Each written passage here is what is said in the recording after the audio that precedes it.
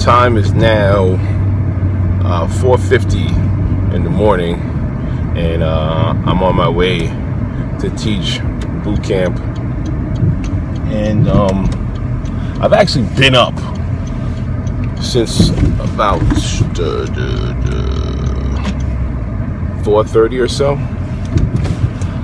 Rarely does the alarm clock wake me up, and I'm reminded of a statement that I resonate with tremendously, which goes over why I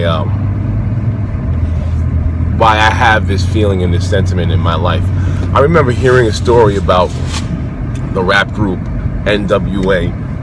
They're doing a movie about them, as a matter of fact. It should be coming out this year.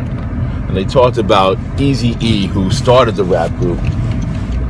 And they talked about how he was so excited about the propositions for his life and for his group that he found it very, very difficult to sleep at night. And his sleeping was just enough to help to rejuvenate him, to prepare him for the next day, because once again, he was just really excited about his opportunities and his future. And even so, at the age of just shy of 49, I find that feeling at this stage of my life still. I remember thinking about the age of 50, and people would use that as like a milestone to say, man, you know, you're going to be 50 years old. It's over the hill.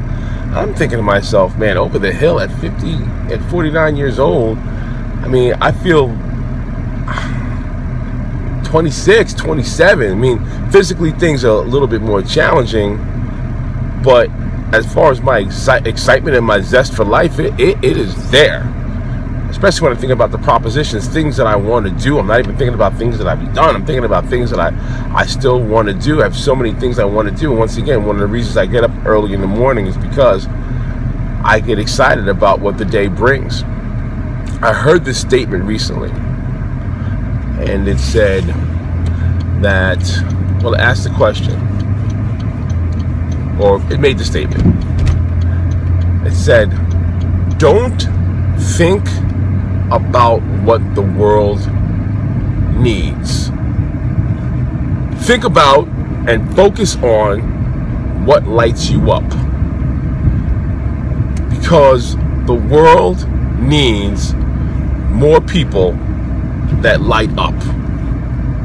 What a tremendous statement.